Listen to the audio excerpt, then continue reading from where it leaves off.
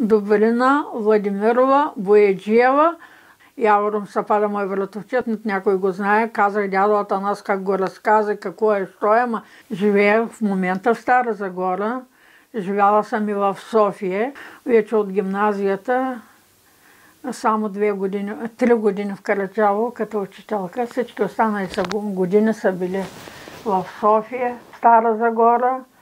Тук в Стара Загора живея на Слънчева 4, 3 етаж. Тук имаме между двата блока, 2 и 4, имах много хубава градинка.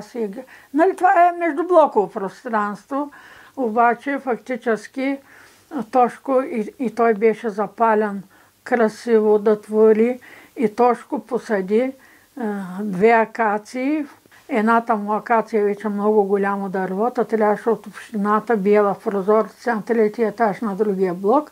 Та трябваше част от клоните да ги изрежат, обаче върви с много цвят, с много аромат, с много птици, много е хубава. И фактически пък градинката ми беше пълна с много лалета, с много нарциси, имах с много шибое.